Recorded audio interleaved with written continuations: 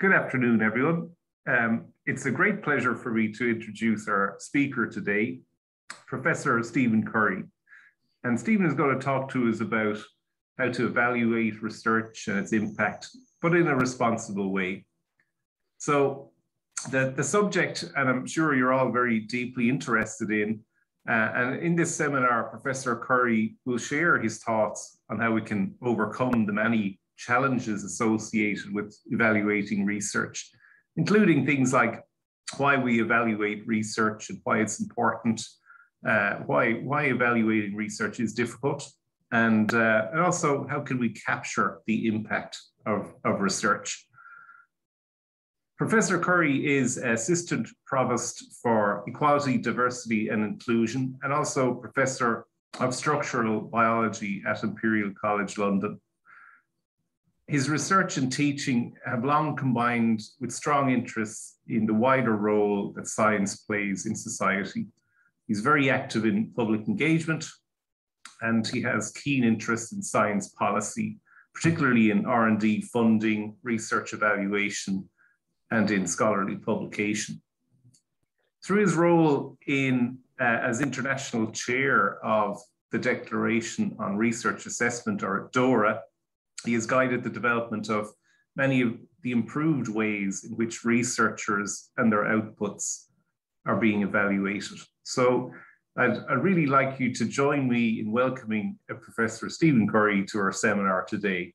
So the seminar itself will be kind of like 40, 50 minutes, and then we'll take some questions after that. And you will see at the footer of our screen there's a little Q&A button. So at any point you can add your questions into that, and we will take up the questions then at the end. So thanks everybody for coming along today, and very warm welcome then to Professor Curry. And I'll just hand over to Professor Curry now, who can bring us through his presentation. Thank you.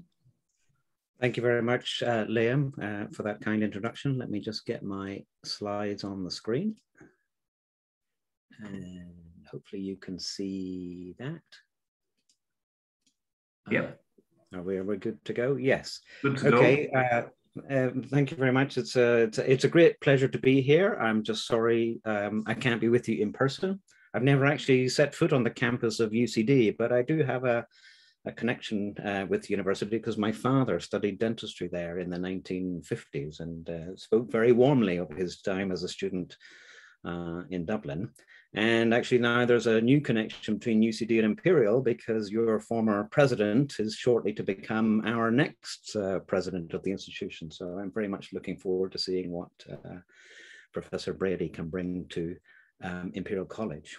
So as Liam says, I'm going to talk about research assessment and responsible research assessment, as we like to call it these days. And I'm doing so partly, largely, I guess, in my role as chair of the San Francisco Declaration on Research Assessment. So I'll talk a little bit about, why and how it came into being and what we're doing now. And then I want to make sure that we have plenty of time left for Q&A, because that's often the most valuable aspect of these things. So please warn me after 40 or 45 minutes and I will wrap up and make sure that we get to the Q&A. Also, my slides are open access and I have sent a copy to David Bennett and he's very welcome to share them with you. So I have tried to put links to various papers and documents and websites that I'm mentioning along the way. So you can get a copy from David, so you don't have to scramble and try and write down very long URLs as we go along.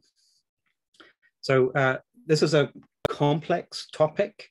I know Liam has sort of previewed it by saying, I'm going to give you answers and whatnot. And well, I think we have some suggestions and some ideas that hopefully will take us in the right direction. But I don't think this is a problem that we have fully solved yet. And it's one where continuing dialogue and discussion and negotiation of what's important to us all and to the societies that we serve is something that we have to keep going at.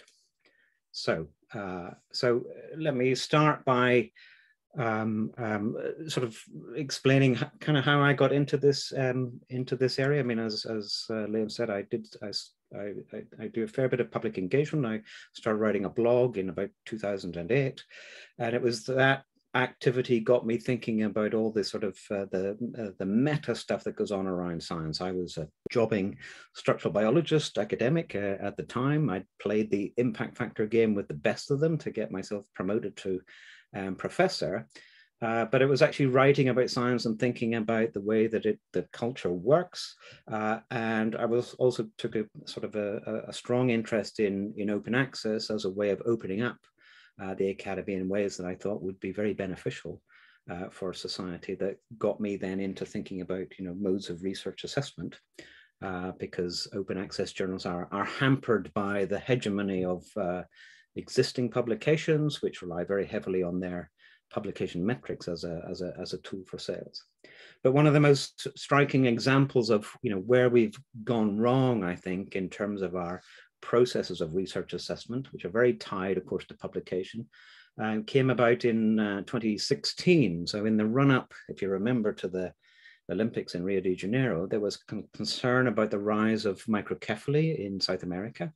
And the possibility had been raised that there was a link to Zika virus infections, which had spread east from the sort of origin in Africa in the 1940s.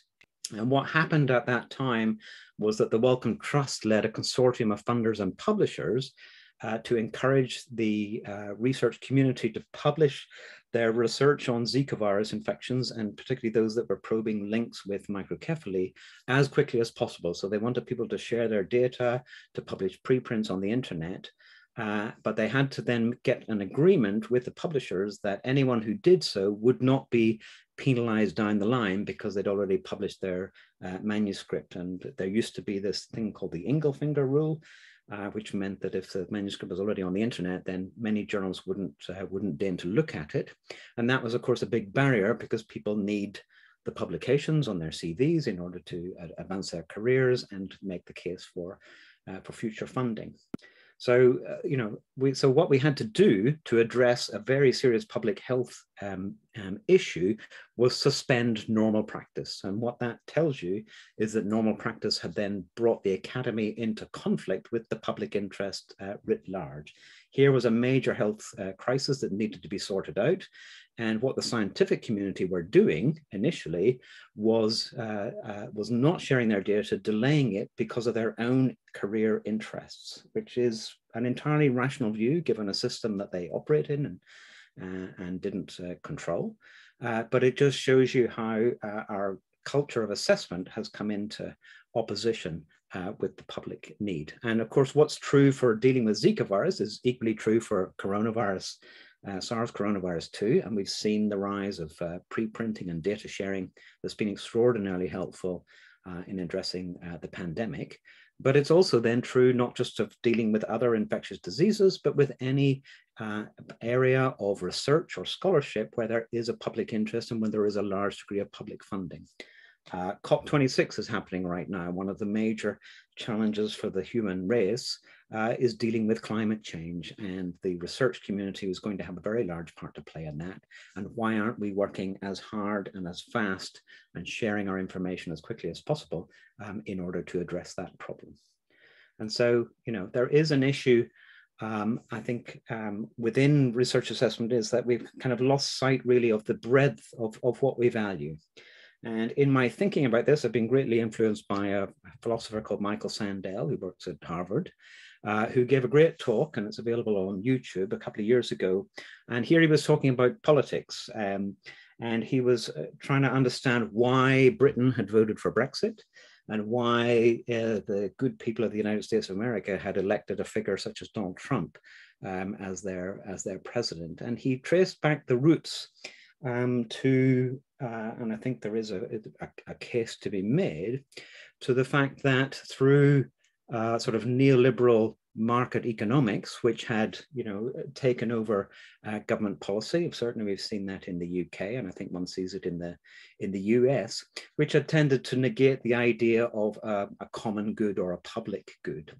And he saw that the the vote for Trump and the vote for Brexit was a sign of people felt disenfranchised, disempowered from their communities, and that the market didn't really value their lives or their contributions, and so there was a protest against that. And I think that sense resonates with the sort of neoliberal metricization of much of research activity that has taken place over the past couple of decades. So Sandel's point is, he's talking about politics, but I think we could talk about scholarship and research. We need to tell stories around genuine appreciation for contributions to the common life, or to collective well-being, and contributions that go beyond, or evaluations that go beyond how the market rewards you or how the market defines the value of your contribution. And of course, as we're all well aware, market value in academia tends to mean these days journal impact factors and university league tables, which are two of the most prominent forms of aggregate metrics or indicators that I think are the most troubling for academia. So, the use of impact factors and rankings has become normalized, but there are many, many problems associated with that metricization. So just to focus particularly on journal metrics, we know that it reduces productivity, because we know that people, they write their manuscript, they shoot for the highest impact factor journal that they can manage, and that they are then prepared to suffer months and months of delay. If they're rejected, they will revise and resubmit and work their way down the hierarchy of journals, because it is in their career interest to do so. I spoke a couple of years ago to a fellow of the Royal Society who was on their 10th journal and had spent 18 months not getting their work published. And this was work that they thought was among the best that they had ever done in their career. And yet a publication-ready manuscript had been delayed for 1.5 years in order to get the points that come from publishing in the right venues. We know, of course, there's positive bias in the literature that's been long-standing, but that's partly because there is no place for sharing negative results. Well, not really, because journals don't like papers with negative results, because they think they won't get cited, and they think they will therefore have a negative effect on the journal's impact factor. And for them, of course, it is a marketing tool. And there are other broader cultural impacts. We know that research and the academy is a competitive space, and there is room, I think, for healthy competition. But I think also what we find ourselves, the position we find ourselves in now, is we have a state of hyper competition. And I've certainly heard this from my young sort of PhD students and postdocs in my group, who really feel that if they're not publishing in the right journals, then their career is already over. And the focus on publication tends to devalue other important academic activities, and therefore devalues academics. Their contributions to teaching, for example, are extraordinarily valuable, but tend to be displaced by a focus on research. The obsession with metrics focuses on the what and not the how or the who. And so we tend to then discount things that happen, like bullying that happens within the power dynamics of a research group, for example. And we're not thinking about who exactly gets to be involved in the academy. It incentivizes fraud, unfortunately, because of the very tight gearing between publishing in the right venue and career advancement. We are rational agents, but unfortunately, not all are entirely moral agents. And although it's still obviously a minority occupation, there is a sense that we're not detecting it all, and that when bad practice does come to light, that undermines reliability and public trust. And while actually the scientific community, certainly in the UK, enjoys quite a large degree of public trust, I think there's over 80% approval rate for research that doesn't have an immediate application. So there's a great deal of trust in scientists, much more so than in journalists or politicians, for example. Nevertheless, that's not something that we should ever think about taking for granted, because it could dissipate if we let it. And I think if more people realized that we delayed sharing our results with the rest of the scientific community or the scholarly community and the rest of the world because of our own personal career interests, I think they would be outraged, and I think they would see a conflict with their interests in that, and they have justifiable interests. And we see here also, this is evidence of a study on the impact on the research culture. It shows that the increasing metricization is actually changing the way that research is done.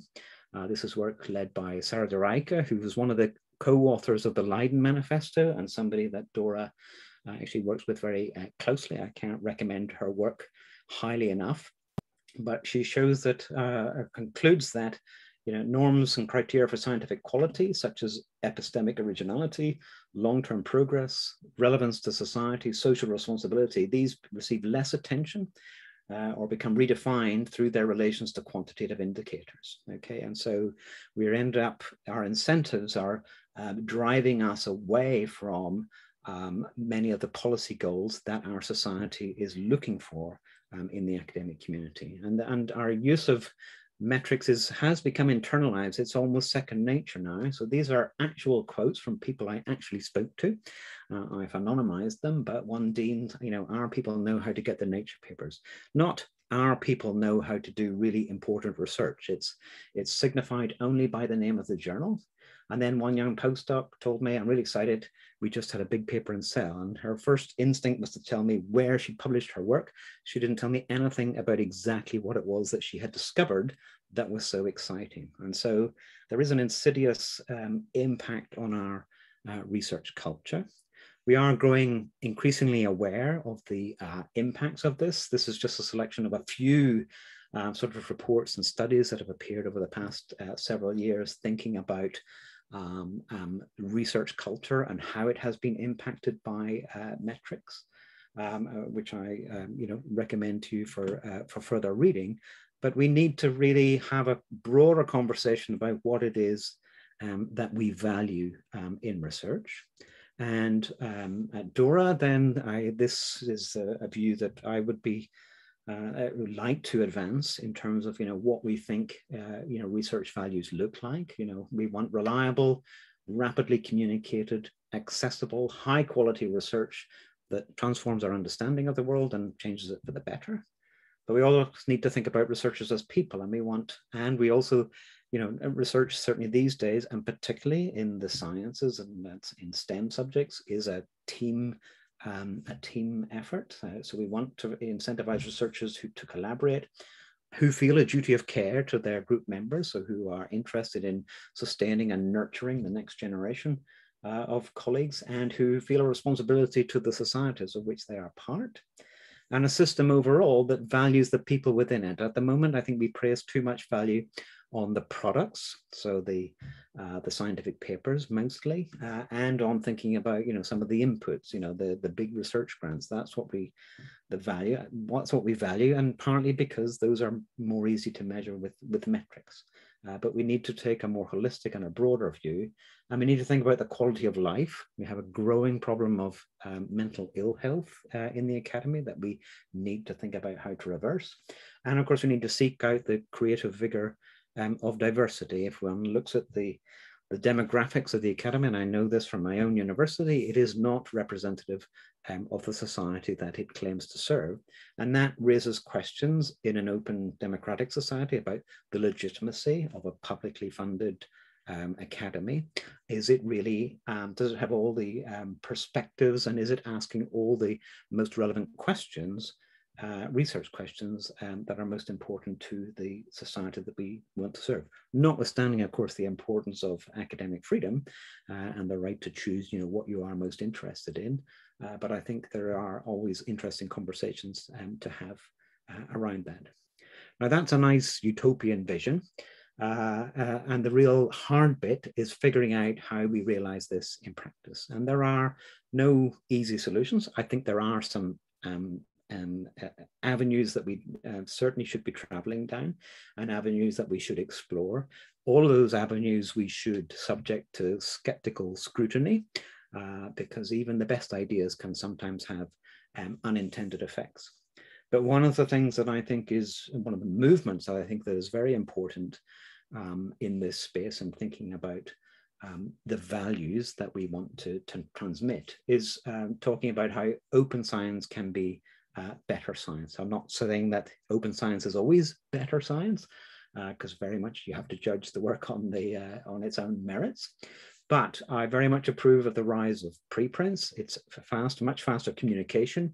As we saw with the Zika virus initiative, it fosters greater work. It means that we can extract more value more quickly from research efforts in order to answer really important questions, such as public health and the impact on Zika.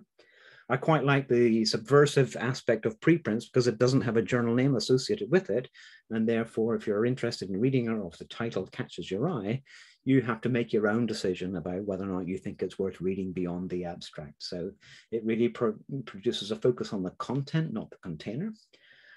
It's still early days yet, but it encourages more open peer review because many preprint servers, including bioRxiv, do allow comments underneath, although it's still only 10 or 20% of articles that attract any commentary, but it provides much greater scrutiny. And open access generally, of course, allows a global audience, not just globally the academic audience, but a public audience. And that sharing and that increased scrutiny that arises because more people are able to read it means that one can think about tackling the reliability problem. And we have seen that even during the COVID crisis, and people have sometimes criticized preprints for being published. They're not peer reviewed, but actually on the preprint server, we have seen cases where they really got peer reviewed very, very quickly. And within 24, 48 hours, some of the rather shoddy work that has appeared on preprint servers has been removed because there was such an immediate dissection of the flaws in the work. Following on from thinking about open access is open data. It's the natural next step. Technically, it's more complicated to deliver because data certainly comes in many different formats. I'm fortunate working in an area, structural biology, where the data structures have been basically figured out about 40 years ago, and the protein data bank has been a sort of landmark achievement in terms of sharing data, and there's now a very good culture around that. But there are many other fields where either the data involves extraordinarily large files, and there are questions about who should pay for it, and there are questions about it's not sufficient just to dump the data onto a cloud server somewhere. It needs to be annotated. It needs to be placed in a form that is fit for sharing. But nevertheless, if you are obliged to share your data, again, that opens it up to greater scrutiny. It also opens up to new forms of analyses. So one can potentially get much greater value out of the same work. And that has got to be in the public interest as well. And I would argue as a result that on balance, open science is definitely better for changing the world. And we've certainly seen that in terms of the Zika virus. And I guess I shouldn't call it the new coronavirus anymore, since we are now, unfortunately, extremely familiar with it. But there are lots of, intersecting issues here. And this is a figure that I prepared about February last year as I was trying to gear up for a talk on DORA at the University of Zurich. But one of the complications that I had always encountered was like, you can't really talk about research assessment without talking about other important cultural shifts that are happening within the academy, one of which is open scholarship, as I've just mentioned, but the other is the increasing attention now that we're paying towards equity, diversity, and inclusion. So, and where these issues intersect, then there are real questions that we need to grapple with. And this, I hope, helps to illustrate that you can't tackle one issue without actually also thinking about the broader picture and thinking about these intersections. This issue is explored a little bit more depth in this article here on the DORA website that was published last year. But if you're thinking about reform of research assessment and open scholarship, there are questions about the focus on outputs, and one wants to think about the qualities and varieties. One of the barriers to open access journals is the hegemony of the established subscription journals, which have got a well-established reputation and generally higher impact factors, and it's very difficult for new journals to break into the market. Not impossible, but I think if one gets to a mode of research assessment that really is focused on the content and not the wrapper, then one can help to sort of deconstruct some of the barriers to open scholarship.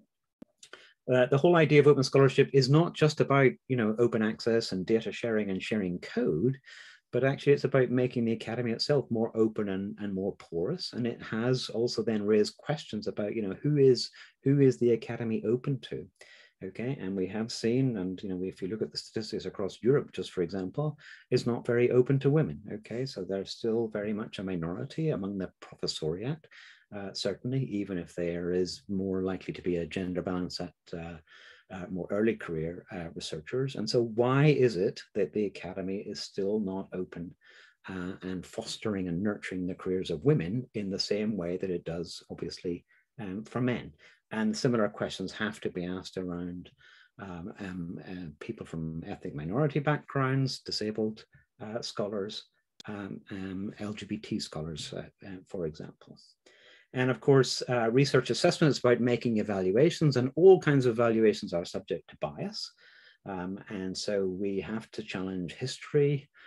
We still live in an age, apparently, where it's okay for certain Italian physicists to claim that physics was built by men, and therefore that women are no good at physics, which is such an incredibly preposterous assertion that it's hard really to know where to start. And yet attitudes like that come out. I have met colleagues who still think that men are better at maths than women, and nonsense like that. And so there are stereotypes and historical biases that need to be challenged, and that then is part of the process of opening up the academy to a much more diverse and vigorous population.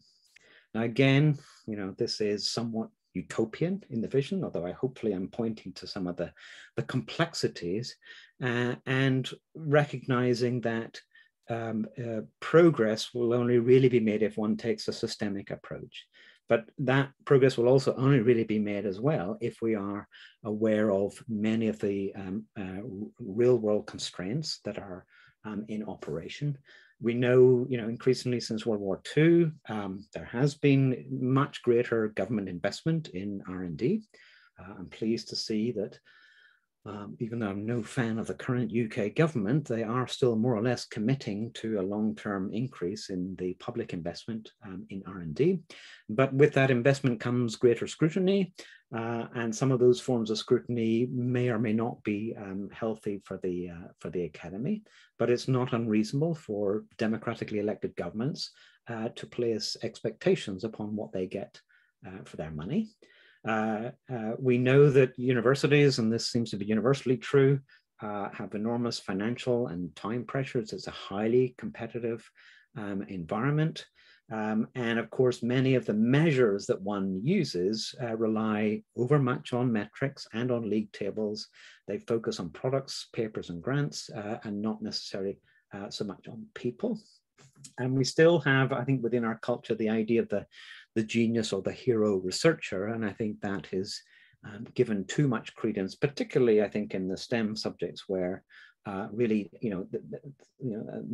effective team management is such an important thing, and where abuse of the power of a high-performing PI can sometimes be used to excuse bullying and exploitation of junior researchers. There's a tremendous power differential within research groups that if one is not aware of it and does not then seek to mitigate it, and if one does not have PIs who are very mindful of the responsibility of nurturing the people in their groups, then very bad things can happen. And we know that this happens all the time and at a far too high level.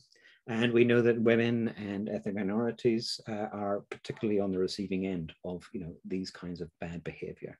And yet there is a strong perception in the sector, I think, that universities will protect people like that because they are star performers. And there have, of course, been notable cases, which, well, they've reached the news, I think, now because the individuals have been found out and brought to heel.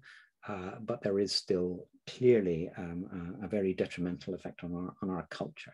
But so again, there are lots of complications here, and with the best will in the world, even university management teams do not always have the latitude or the freedom to operate according to their ideals that perhaps they would like. But we need to have a worldwide conversation about that. So that takes me on to the work of DORA, which I hope most people in the room have heard of. I used to go around and give talks about DORA. I talks about research assessment and open access and whatnot, and I would ask how many people have actually heard of the Declaration on Research Assessment, and it was around the 1% level, fortunately. I did it recently at an event in London, which was organized by UCL, and it was about the 20% level. And most of the other people on the panel were disappointed that it was only 20%, but I was the only person who was actually rather pleased that it had increased 20-fold in about 5 years. Clearly, there's a bit of work to go yet. Hopefully, this audience is reasonably familiar with DORA, since UCD is a signatory. And has, I think, done a very good job of beginning to internalize what that means. The declaration is best known perhaps for being down on journal impact factors. And so the primary recommendation is not to use journal-based metrics such as the impact factor as a surrogate measure of the quality of individual research and articles. I know there's a slippery argument because on average, a paper in a high impact factor journal will be more interesting and more groundbreaking than one in a low impact factor journal. But that's the law of averages. That's not true of all the papers in both of those journals. And of course, the impact factor is just one number that characterizes a very broad distribution of citation rates of all the different papers in a journal. Something like 2/3 to 70% of the papers in a journal do not get as many citations as are indicated by the impact factor. So many of the papers are riding on the coattails of a minority of very highly cited papers in any given journal. Now, although the declaration is known to be a relatively negative thing, there are in fact positive recommendations for different stakeholders, including funders, institutions, publishers, data providers, and researchers. For institutions such as universities, it's really about being explicit about the criteria that one uses and placing much more emphasis on the content of a paper. And they do talk about scientific content. DORA very much emerged from the cell and molecular sciences, and that's a perception perhaps we need to change. And then for the purposes of research assessment, think about the value and impact of all research outputs, including data sets and software, a broad range of impact measures, such as influence on policy and practice. And I would include in that, things like mentorship of PhD students and postdocs, which is a very important research output. So the declaration itself is, we're 8 years old now. It actually was drafted in a meeting in San Francisco at the end of 2012, but launched publicly in 2013. So we now have over 18,000 individuals and over 2,000 organizations that have signed. From 2017, so for the first 4 or 5 years of its existence, DORA basically operated out of the back office of the American Society for Cell Biology, which was one of the organizations that was present at the first meeting. But it was done in somebody's spare time, and so didn't really get an awful lot of traction for a very long time, and probably still true for some users. If you type DORA into Google, you get Dora the Explorer, who is a character from a very good and interesting series of children's books, and there's now even a movie as well. But hopefully more people are actually hearing about DORA, the declaration and the organization. But so since 2017, we've got significant new financial support, and this is our current list of supporting organizations. There's a sort of hierarchy of how much money they give us, but our main funders are Howard Hughes, the Swiss National Science Foundation, and UKRI, but we also get substantial money from all these other organizations who are a mixture of publishers and learner societies and funding organizations. So that gives us the funds to run an office which runs out of Washington. So it's still hosted by the ASCB, but we now have 2.2 members of staff plus an intern, which we're just recruiting for. But with that dedicated staff, actually, we've been able to really ramp up the level of activity that we can do. We have an international steering group, which I have the privilege to chair, and we formed in 2018 a global advisory board, and all members of these committees are volunteers, give their time freely. But we really wanted a global advisory board because scholarship and the academy is very much an international entity, and the problems around research assessment are worldwide. The scholars are very mobile, and so there's no point fixing research assessment in Britain or in Europe because in China or in South America or in the United States, then the old rules apply. And so one has to take a global approach. So our advisory board, we went out and we got representatives from every continent on the planet. So that really has been very useful in giving us a perspective, particularly from the global south. And we've recently, haven't quite announced it yet, but we've recently actually merged the steering group and the global advisory board with a commitment to ensure that that really is globally representative. So that's helping to sort of form the strategic vision for DORA. The roadmap that we set ourselves 3 or 4 years ago, and we probably will update this next year, was one, to recruit more signatories, or make sure that more people have heard of the declaration. We wanted to extend the global and disciplinary impact. We, again, I said we were kind of born in the life sciences, but clearly the issues that we are addressing apply to all other areas, and particularly social sciences and humanities, for example, where maybe there's less concern about journal impact factors, but then people tend to be judged on the name of the publisher that they published their book with. And so the problem is not eradicated, it's just transformed. But in particular, the thing that we wanted to do was to be much more proactive about going out and discovering experiments where people had produced innovations in research assessment, and to actually work ourselves and collaborate with other organizations and to develop new tools and practices. Because a common complaint that we would hear was that, well, if you're going to tell us we can't use the impact factor, what else are we going to do? We can't read all the papers of all the applicants. It's simply not reasonable to expect people to do that. And certainly it isn't. And so that's why we have really wanted to make sure that we can sort of showcase solutions that people can try for themselves, while recognizing that there is no one size fits all. This is an area where many people are still experimenting, and I think the outcomes of those experiments they're not in yet.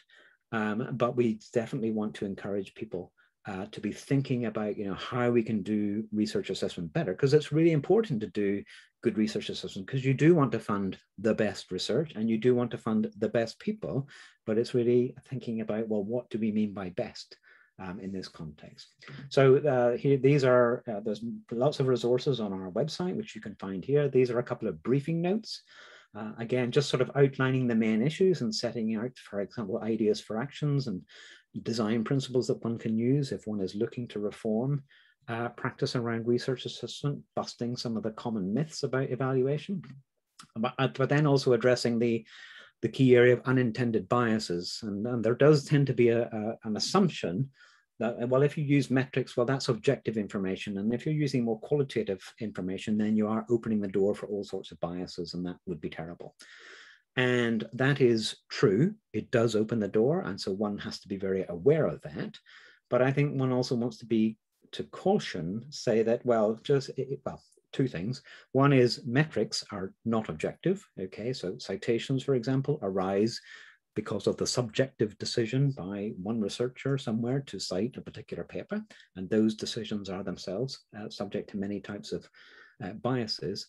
But also when thinking about change, you cannot expect the change to be perfect straight out of the box. And I think if one is holding any proposed reform to that standard, then nothing will ever happen. And so I think we have to be honest that we are proposing ideas for change. We're not 100% sure that they are going to work perfectly as we hope or as we intend, but that we will maintain a healthy skepticism and that we will subject the innovation to evaluation down the line. And this is all of a piece with our more systemic approach to thinking about how one gets reform of research assessment. One of the other things that we have started to do is to run meetings or to run sessions within existing scientific meetings. I'm very keen on the kind of ambush model, because you will, if you run a conference on research assessment, then the same people will just turn up time and time again. And it's usually the people who are interested in research assessment, and they're not the ones that you need to persuade how to change. But we did, one of the most important meetings we had was just at the end of 2019, just 2 years ago, and this was organized jointly with the Howard Hughes Institution, and brought together quite a range of different people who are interested in research assessment, but also, you know, vice presidents of research from various different universities, publishers, and members of learned societies, to think about how you drive institutional change and think about the sort of the systemic issues that you're going to have to grapple with. There are, if you go on the DORA website, you can actually see some of the talks from the meeting, but it was also, we wrote it up as part of a sort of survey of current experiments in changing practice and identifying the issues that had been discussed at the meeting. This provides what we hope is a useful framework for action, which breaks down into 4 elements. Basically, you know, making sure that one understands within the institution what the obstacles to change are in the way that research is assessed. Giving yourself the freedom to experiment, even if you think, you know, the experiment may not work out, but it's important to have that freedom. And sometimes that means maybe not doing it in the public domain, but also then importantly, making sure that one creates a shared vision and communicates that vision so that it's very much any change is introduced through genuine consultation with the academic community, who ultimately will be the ones that new methods of research assessment are applied to. So there's many other instances of good practice, not just things that DORA has been involved in, but there are examples from around the world that we have gathered and curated. And so our revamped website, which was revamped last year, does a better job of structuring the different resources that are available. So I would recommend that to you. One of the other ways in which we try to maximize the value of our operation is by collaborating with other organizations. And one of the ones that we did a couple of years ago was to work with the Royal Society to help sort of in the development of their approach to the narrative CV format. So this is a way of providing a concise and structured summary of research contributions. There are different ways that one can think about of configuring this, but the idea here is that, you know, rather than then, you know, at least in the first triage of, you know, people applying for grants or applying for jobs or for promotion, one asks them to highlight their most important contributions. You know, how have you contributed to the generation of knowledge? You know, tell us about your 3 or 4 most important papers and tell us why you think they're important. You know, how have you contributed to development of people in your team? Have you contributed to the wider research community, to your discipline, and what contributions have you made to broader society? And this format is now being adopted by UKRI, and so they are going to roll this out across all of the funding programs from the UK research councils, and they have signed a sort of memorandum of understanding with a range of other UK funders, including Wellcome, but also the Royal Academy of Engineering, Cancer Research, for example. And so this is a tool that is, I think, is gaining traction. It's not a silver bullet. There are issues with it to do with, you know, the differentiating between, you know, good salespeople and people who are you know, genuinely good researchers, but maybe not so good at putting themselves forward. And again, you know, in DORA, we are working on that. We had a workshop 2 or 3 weeks ago where we sort of tried to dissect some of the early experiments, and Science Foundation Ireland was very much a part of that and is doing some really great work in this space, and also then analyzing and trying to mitigate the potential biases that are introduced when one has more qualitative forms of assessment. But there are lots of experiments going on. The Charité Hospital in Berlin, which is has a focus not just on contributions, but also is asking people to think about their contributions to open science. So there are different ways that that one can configure this. Other collaborations we've entered into are one with Wellcome, who've developed a policy on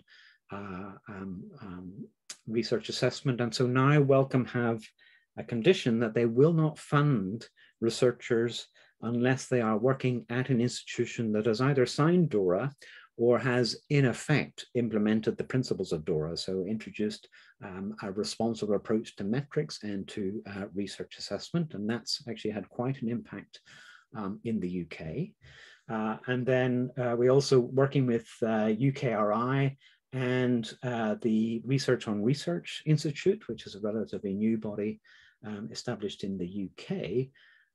We prepared a paper for the Global Research Council Conference, which is an international meeting of all the national funders, has over 100 members, talking about and analysing the opportunities for funders to help set the agenda with regard to responsible research assessment. So, these are issues, and this is an approach that is being developed worldwide, and we are very keen to see it promoted and taken up.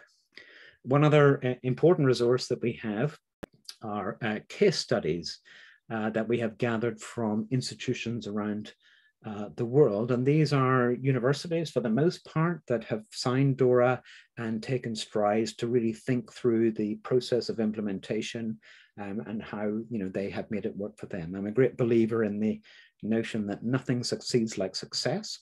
And so that if universities that haven't yet started to think about this, and I certainly wouldn't put UCD in that category, have an example to look to and to think through and to see how other people have overcome some of the barriers that they might assume are in place. And ideally, of course, in a year or two's time, it would be great to see UCD on this list as an exemplar case study.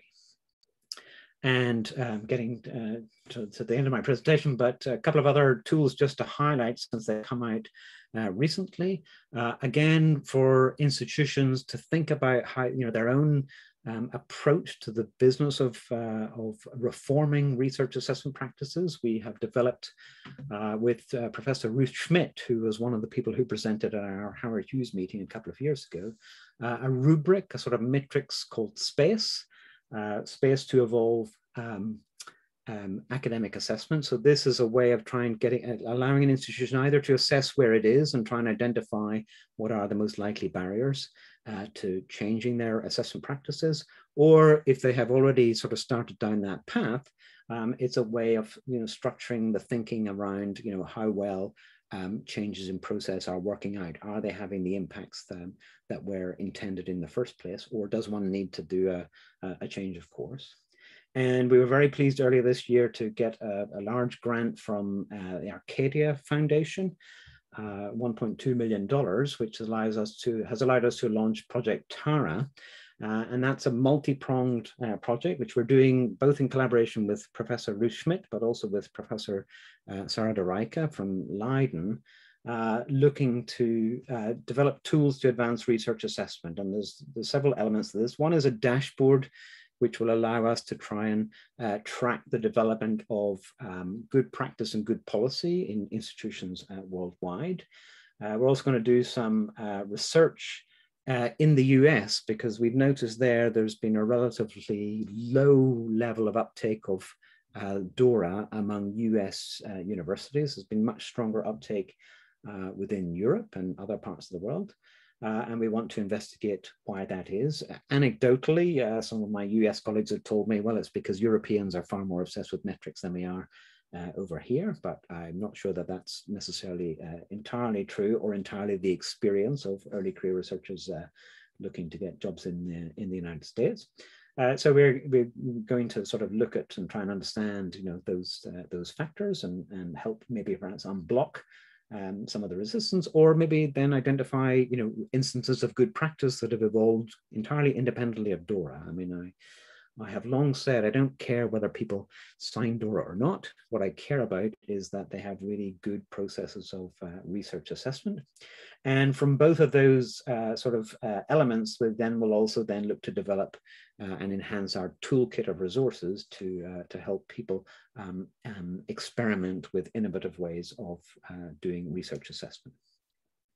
So clearly that's already started at UCD, and I have read your statement on the responsible use of research metrics. And to me, it reads like an exemplary document. I really like the fact that it's the statement is founded on our values, and I think it's really important, going back to Michael Sandel's lecture, to think about what are your values and to think about the big picture, which I think many of us had when we were young and when we first came into the academy. We wanted to understand the world and to change it. But the system does tend to grind you down. Once you get plugged in and you got to get grants and you got to publish papers, it does tend to sort of eradicate some of that initial idealism, and some of that you lose sight of the core values that brought you in the first place. Clearly, it has been informed by DORA and the Leiden Manifesto and the Metric Tide report. And seems to be a very sensible and context-sensitive approach to research evaluation. And again, clearly, we thought about the interaction with culture and with the equality, diversity, and inclusion, which is obviously impacted by research assessment. We certainly see that at Imperial. Because we see an erosion of the representation of women and ethnic minority staff as one goes to higher levels within the organization. So there were a couple of questions that came through. So as a prelude, I guess, to the open Q&A, which I'm very happy to entertain. And David Bennett kindly forwarded to me a couple of questions. I don't know who asked these, but if you want to identify yourselves afterwards, that's fine. What will research impact mean in 2030? Well, how long have you got?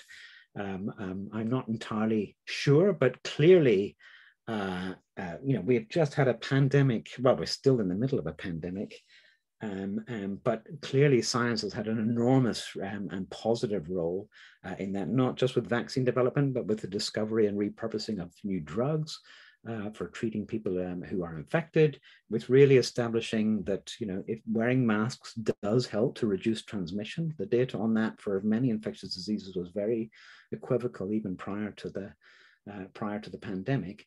And clearly there are many areas of worldwide activity that will benefit from research. And we have the COP22 climate summit at the moment, and obviously people are very worried and very concerned about the climate future of the planet, but clearly there are going to be scientific and technological innovations that are going to help this. I mean, decarbonizing our energy supplies, it's only science and engineering that are really going to tackle the challenges there. And there are so many other areas to do with biodiversity, where scientific impact is important. And I do think it's important that we are incentivizing real world impact. It's even harder to measure excuse me, of course, than academic impact, which, to a degree, one can look at citations to get some information on that. But I would just draw your attention, this is a paper or an article in Nature from 1999, talking about science's new social contract. And so the key point is that, the more open and comprehensive the scientific community, the more socially robust will be the knowledge. So it's knowledge that's not just robust in terms of being reliable, but it's robust in terms of it clearly has a value and impact on the society that it's tending to serve. And for a long time in the post-war period, the academic community was kind of left alone and wasn't really told what to do, or nobody was really trying to set the agenda. But the assumption was that, within themselves, if you let them get on, they would look at interesting questions and they would do rigorous work in order to address that. But there has been a shift because of the increase in public funding, and hopefully that will only increase further. But of course, that means that I think we do have to think more and more about our interactions with the rest of society and about our responsibilities to the governments that provide funding. And Gibbon's conclusion in '99, so what's that, 30 years ago, it can only be produced by much more sprawling socio-scientific constituencies with open frontiers. And so I think I hope there will be much more interaction between the research community and society at large. That can happen in lots of different ways, but I think that would be a very interesting experience for the scientific community, I think, who often tend to think of the public as a rather homogenous and uninformed mass, and that's a very disparaging way to think of them. One experiment I would like to see personally would be for funders to sort of set aside a tranche of research funding that the academic community can apply for, but the awarding panel is made up entirely of members of the public. I think that would be a very interesting experiment to do and would make the community think much more about its scientific impact. Here, the second question, and this is the second of three. So DORA, as well as the Leiden Manifesto and the Hong Kong Principles, are targeting policymakers, administrators, while some senior researchers are very reluctant to change because they built their career around metrics, and early career researchers are still being taught by these senior researchers to chase after metrics. So what are the next steps in changing attitudes of senior researchers and ECRs, and what other changes may be needed to complement research assessment reforms? And so that's, that's a very good question and a difficult question. My advice always to early career researchers is that, and often, they still cling to the ideals that brought many of us into a scientific career in the first place. But I think they also, I would encourage them to, cling to their ideals, but to actually, be very clear-eyed about the way the world works right now. And it certainly should not be, the onus on change should not be placed on them. And I do think there is a responsibility for, my generation of scientists, which has, as I said, I think at the beginning, I played the game with the best of them for a long time and saw the light only later. I hope I'm perhaps redeeming myself now through the work that I do for DORA. But I think one has to be very aware of, and to a degree sympathetic to, the concerns of established senior researchers who see the rules of the game changing. And I think when you change the rules, it's really important to be transparent and to enter into dialogue with them, ideally before changes are made, but even afterwards. There's an interesting situation developing in the Netherlands right now, where there is in fact a nationwide program to reconfigure the recognition and reward system. This has prompted a furious backlash from a number of senior professors. There was a letter co-authored by Professors Poot and Mulders, which was signed by about 170 Dutch professors, and they are worried that, so the University of Utrecht is getting rid of the impact factor and configuring its research assessment on a broader set of criteria that is entirely consistent with the DORA philosophy, but they are worried that this system will lead to randomness and compromising of scientific quality and have serious consequences for the recognition and evaluation of Dutch scientists. So they're worried about Dutch universities losing positions in league tables, et cetera, et cetera. And those are, I guess, I'm sure, genuinely felt fears, and I think there's a genuine and concern for the quality of Dutch science. I think at the same time, there is an argument that we really do have to think more broadly about what it is we mean by quality. And for Poot and Mulders, basically scientific excellence is publishing in journals with high impact factors. Okay, that's the guts of their argument. They recognize, they will pay lip service to the idea that, well, the impact factor is it has got problems with it. And it is important to recognize other things like mentorship, but it's scientific excellence and it's journal impact factors that really matter. And I think that view has to be understood, but has to be challenged.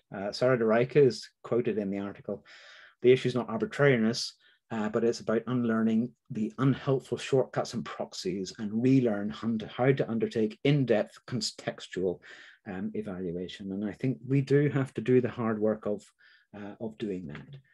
We've addressed some of these issues in papers that I've referred to earlier.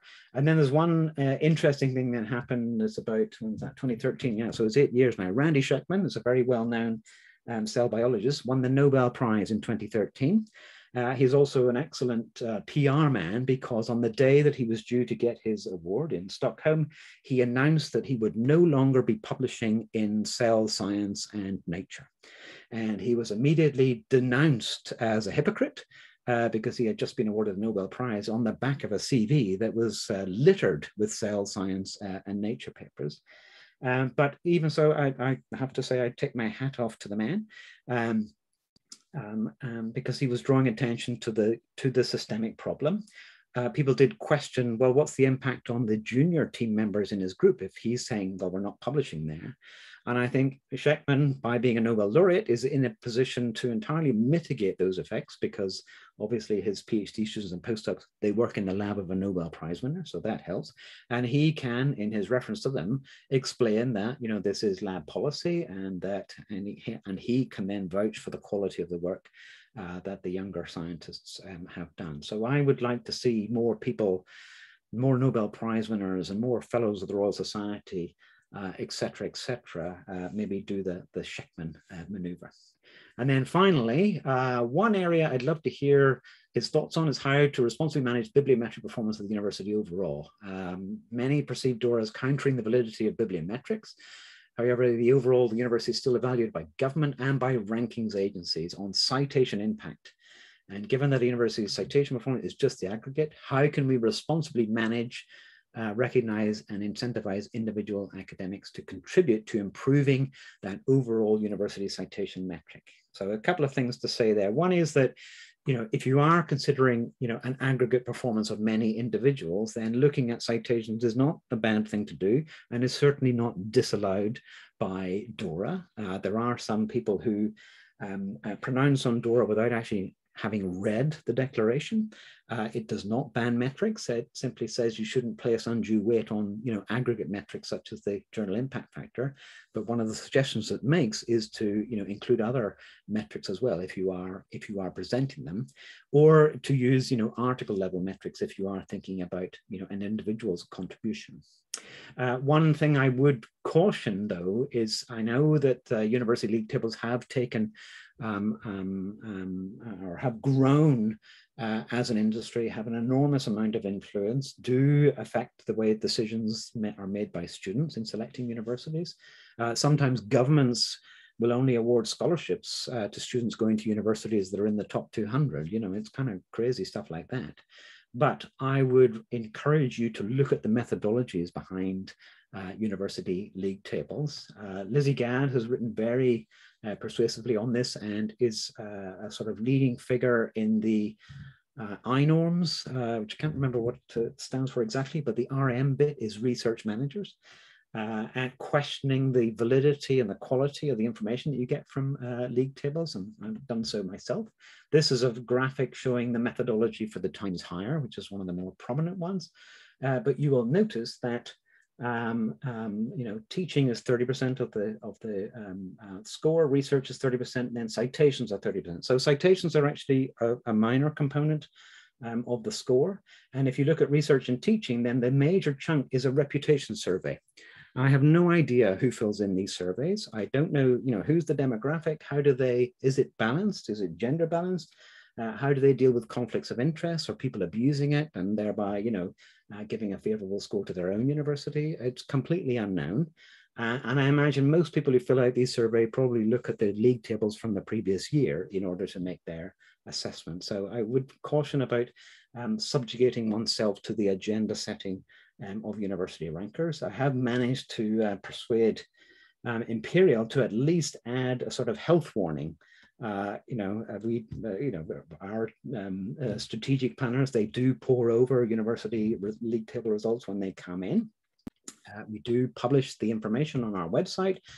But one of the things I really wanted us to send a message about was because, you know, when you know, a story comes out about this or that ranking, and you know, we've got this position, there's often a digest of the information is then sent out to many staff. And you know, while at the same time that we're making many efforts to think about our research culture, to think about how we value people, and to think about how we value the broad range of things that we do, we then send out things where it's obvious that somebody has spent days and days analyzing really, really tiny shifts in the score of this or that department on a ranking.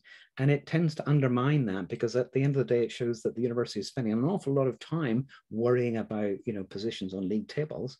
And I wanted us to send a message that, you know, rankings do not drive us, people do. And to think about, we can't ignore rankings, they're not going to go away. It would be foolish, you know, not to say anything about them. It's the real world. Nevertheless, I think one wants to make sure that the correct message is going out, and that one is, you know, keeps rankings in their box as far as possible. So I'm very happy to take more questions. I'll maybe step over that one, but we'll maybe come back to it if anyone wants to ask me about the University of Liverpool. But I will thank you for your attention, and I will be very happy to take any questions.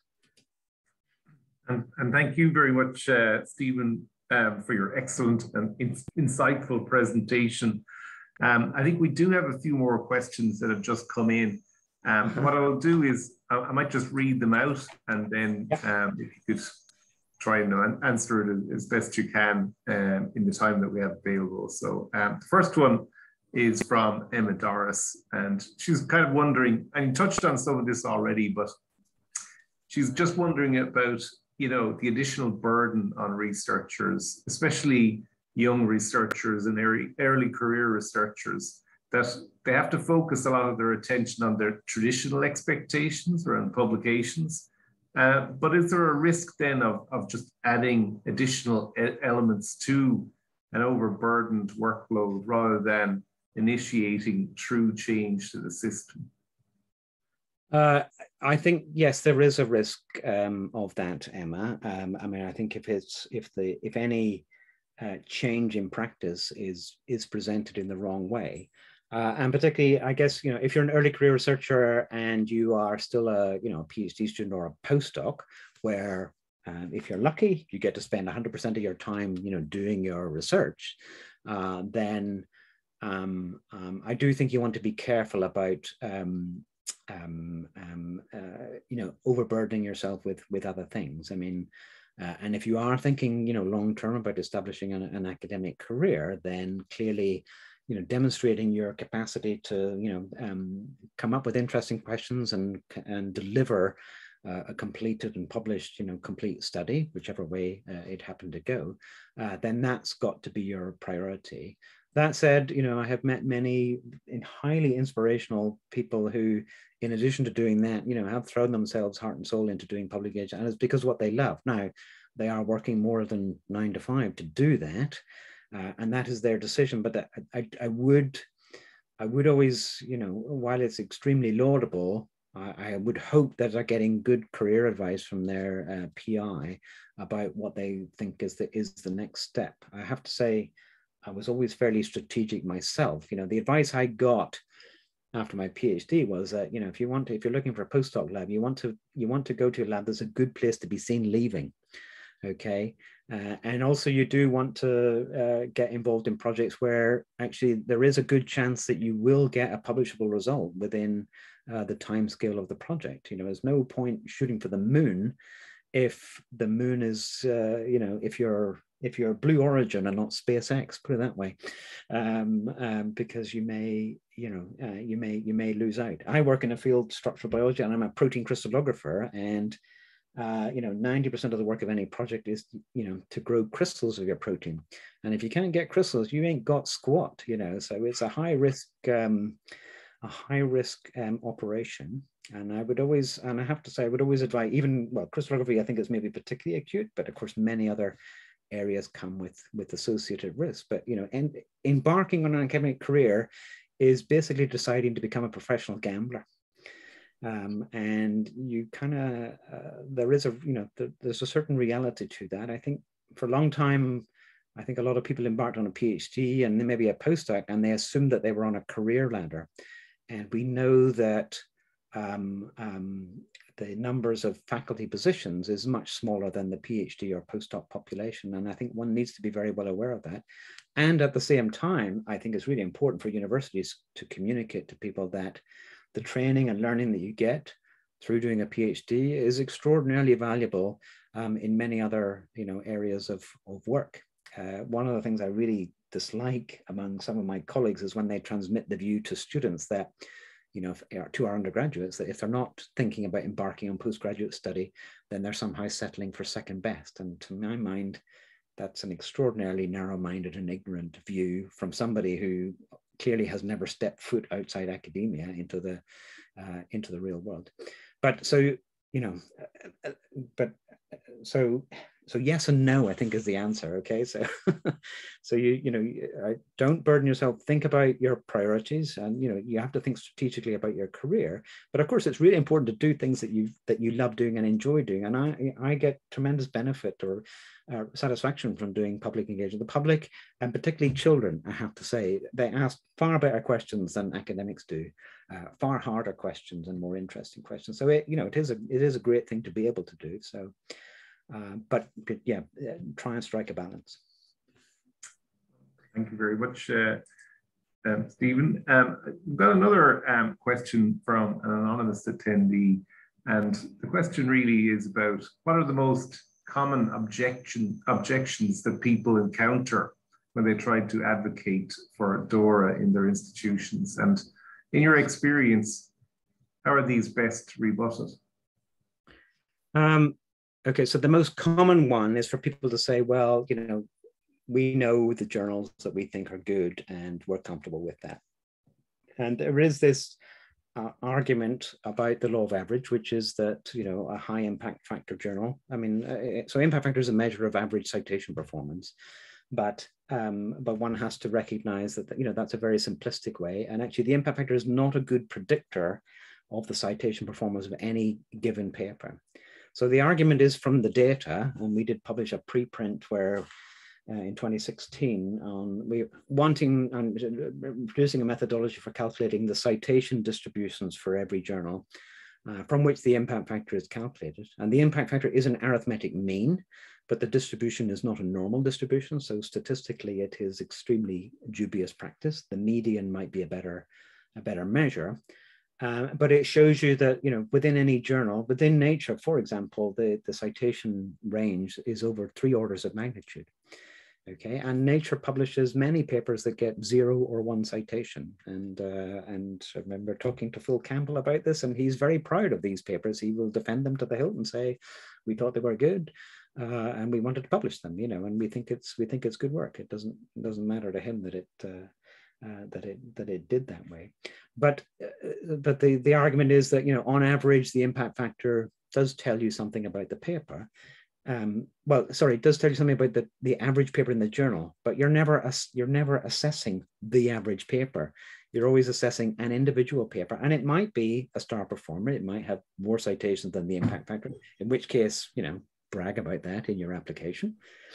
Or it may be that actually it doesn't, and in which case you will quietly drop it and you'll mention the impact factor of the paper because you're basically claiming credit from other people who published in the same journal.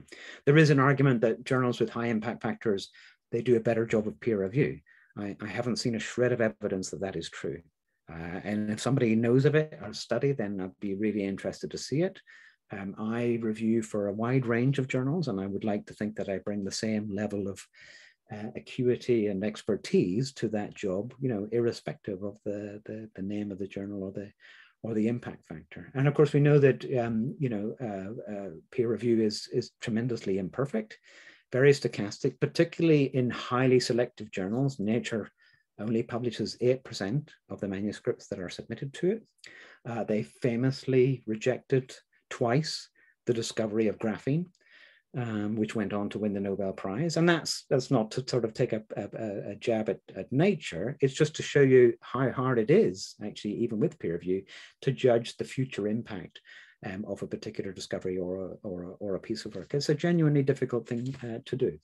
But it's this law of averages thing. And my counter to that is that we're not assessing averages, we're assessing individual people and individual pieces of work.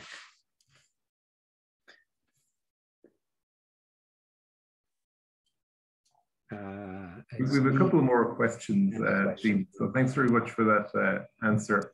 The next question is from Niamh Gowan, and she's basically asking about the importance of creating interdisciplinary open research networks. So if you look at things like, say, climate change, and you have to bring a lot of actors together to solve these problems, but how can open research projects like DORA embed these networks across publics and across disciplines, across policy and across government to solve these problems?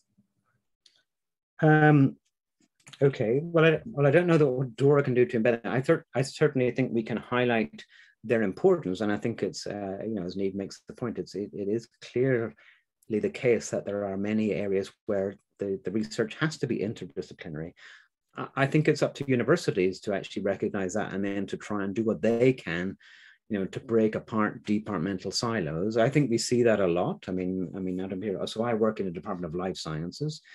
That we have a Department of Chemistry, we have a Department of Physics, but actually our Department of Chemistry is highly interdisciplinary, and they don't, as we had a presentation from the head of department just recently, because they've got a new building that they're very happy with, but they really rethought their, what type of chemistry department do we want to be in 10 years time, and they are thinking about things like drug development. They're thinking about climate change, about energy supply, and thinking more broadly about, well, what are the really interesting problems that chemistry can have an impact on. And so they don't frame themselves as a department of physical chemistry and organic and inorganic. Those are gone. And it's all about thinking about the interdisciplinary nature. And I have to say, Imperial is relatively good at that sort of thing. And so in addition to the departments, we do have centers. So we have one for climate change, for example, and even some of our departments are relatively new. We have one bioengineering, it sits within the Faculty of Engineering, but it's obviously they hire people from the life sciences and from chemistry and from medicine. And so it does help to bring people together. It is around thinking about, what's the potential real world impact that you can do. So I think, universities can do a lot to promote that. In terms of assessment of interdisciplinary work, it does become a bit difficult. And I know that people sometimes find it hard to get it published because you don't really know which journal to send it to. And if you send it to one set of experts, they say, well, I can't judge this. And that is a little bit of a structural issue, but hopefully journals are getting better at finding, more diverse sets of experts in order to review that type of work. But it's clearly important, and clearly for many important areas. And even the vaccine development and the rollout, it wasn't just a matter of genetics and virology, whatever, but actually there's an awful lot of really important social science in terms of, we learned there were issues that we basically, learned it on the job a bit, but how do you counter vaccine hesitancy, for example, or just the massive amount of skepticism that erupted in certain quarters of the internet and whatnot. And so if you are going to develop a successful vaccine, it's not just doing medicine anymore that's important. I think those lessons have been learned. Great. Yeah, thank you. A few more are coming in, and we'll try and answer the next few if we have the time. There's a question here from Barbara Dooley, and she's asking, how can we ensure that we move away from impact factors and citations towards narrative CVs so that females and minority groups engage with self-promotion, which for many is quite an uncomfortable activity? Yes, that's an interesting issue, and it is one that it can be dealt with, I think, at a number of levels. One is that, if you're looking to recruit people, one of the things that we have started doing more and more at Imperial is because we recognize that we don't get enough women applicants, we don't get enough applications from ethnic minority individuals, for example, is actually specifically going out and encouraging these individuals to apply. So if you're advertising a lectureship, we'll sort of talk to the faculty, okay, who are the up and coming postdocs from underrepresented groups, and then the head of the department will write to them and encourage them to apply. And so I think there is some research which shows that, when people look at a job description, if a man looks at it and maybe giving it a bit of stereotypes here, and looks down and thinks, well, I can do at least half of that and I can probably figure out the rest, and they sling in an application.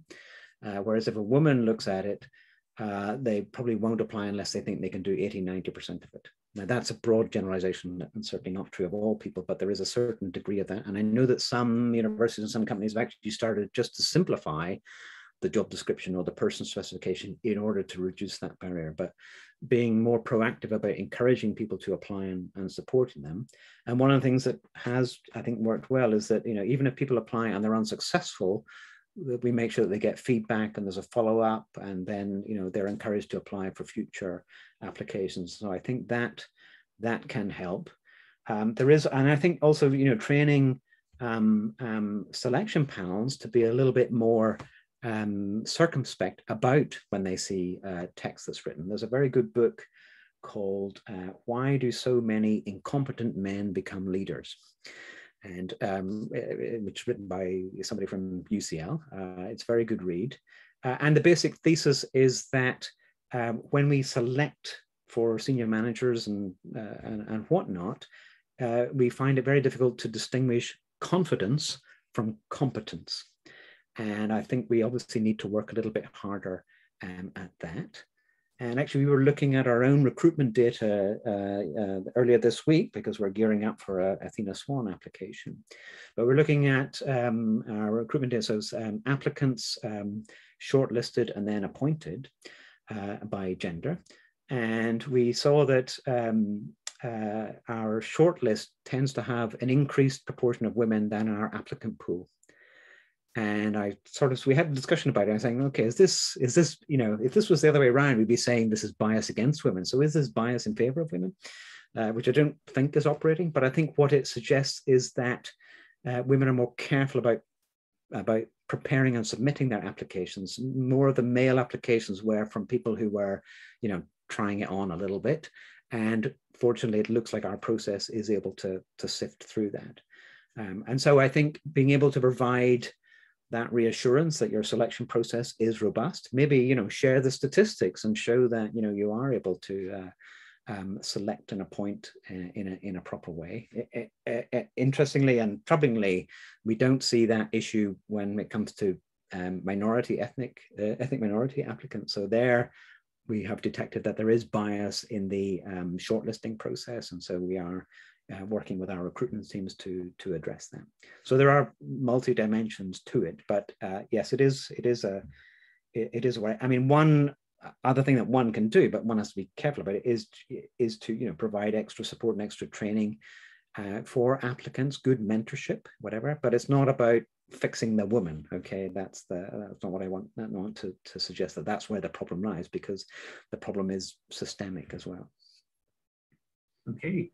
On a somewhat related kind of thought, that there's a question here, and it's looking at promotions and hiring decisions, and it's from an anonymous attendee, but they're wondering how DORA can be used to comparatively measure excellence, and how to objectively and fairly weight the differences between alternative research assessments. All right. Okay. An interesting question. With my tongue in my cheek, let me ask an anonymous attendee, what are the units that you measure excellence in? Okay. No, there's no answer to that question. It's rhetorical. It's the same thing when you look at university league tables. What are the units? Okay. There's no units. There aren't even, confidence intervals, whatever, which is another issue. It's quoted to three significant figures only so that they can create a ranking. They can't measure a university quality, and you can't measure excellence. Okay, it's not a measurement. And when one talks about metrics, actually, a word I prefer is to use indicators. I think it's a slightly humbler term. The use of the word metric implies that you can measure it. Now, you can count citations, okay, and you can use the number of citations as an indicator. It's not a metric because it's not really a metric of anything. Okay, what does it measure? How many times your paper has been cited? But there are many different reasons why a paper will accrue many citations. Famously, there was a paper in Science from 6 or 7 years ago, which claimed to have discovered in one of these toxic lakes in California a bacteria that had a form of DNA that had arsenic rather than phosphorus in its DNA. And it was the biggest load of baloney you ever saw, but it was published by a NASA scientist in Science. That paper has 500 citations. It's never been retracted, but it was debunked within 48 hours, of publication. It was embarrassing to the people involved. So I think we have to be realistic. We cannot measure excellence. And when we are judging even a piece of work or a grant application, we're making an evaluation. That evaluation is subjective. It cannot be otherwise. It cannot be objective in a sense. You can measure simple things objectively, okay? You can measure, the quality of a football team more objectively than you can science, but that's football, wonderful game, but it's a one-dimensional activity, okay? And nobody has any arguments that if you score more goals, you get more points, okay? Nobody has any dispute about that. We can talk about finances and oil-rich owners, et cetera, but scholarship research is a much more complex activity, and the benefits, the qualities that emerge from it are diverse. They include papers, they include the experience and the training of postdocs and PhD students. It includes changes in policy, possibly. It might include saving lives, so there are so many different things that come out of it. And at the end of the day, you have to make a judgment. You have to make a decision, but let's not kid ourselves that we can do that objectively. Let's be honest that it is subjective. Let's try and make it as bias-free as possible by making sure everybody's aware of the possible influences of bias. And at the end of the day, you're taking a risk, you're taking a gamble. It may be that you backed the wrong horse, okay? And you probably will never know. But that's the nature of our, we do not have infinite knowledge. We don't know anything about the future. And I think we have to be humble about that. And the idea that there's some platonic ideal solution out there to research assessment is a fiction, I think. Okay. We've just maybe one more question that we can maybe squeeze in before we close out. But how do you see the challenges of this approach for basic science when the impact may not be immediately apparent or even known? So I think, that is a good question, and one that the scientific community worries about a lot. And it's one when I was involved in a campaigning group in 2010 called Science is Vital in the UK, arguing against threatened cuts to the science budget. We did make a very powerful argument about, it really is important to fund basic science. In the UK, I would have to say, there is a relatively mature attitude towards, having a balance between basic science and then more applied science. And certainly there is, I think, plenty of space for funding basic science. It has very strong public support. So there are public opinion polls done every 2 years, and it's something like 83% of the public are happy for scientists to work on something that doesn't have any immediate application. And I think our politicians understand that. Even people like George Osborne used to get it, for all his flaws as a chancellor. Certainly David Willetts did when he was universities minister, but you don't necessarily always have people of that caliber in those roles.